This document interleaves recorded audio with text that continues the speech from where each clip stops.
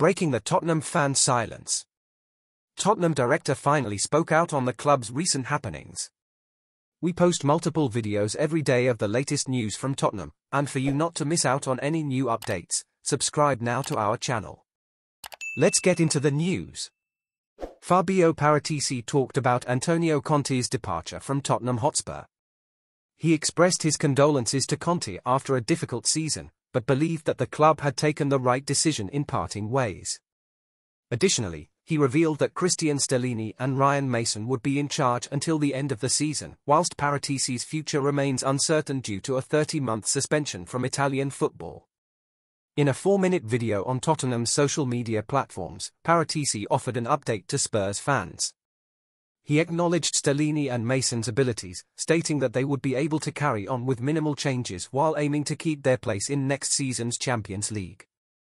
The Italian also warned against speculation about possible replacements for Conte, emphasizing that his full focus should be on supporting the two current ones during the last 10 league games.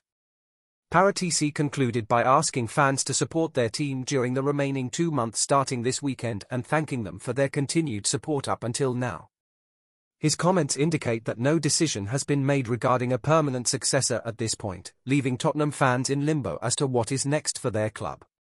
Stellini's record at Spurs so far has been positive as he managed to win against tougher opponents despite performance dipping slightly before Conte's return after his surgery.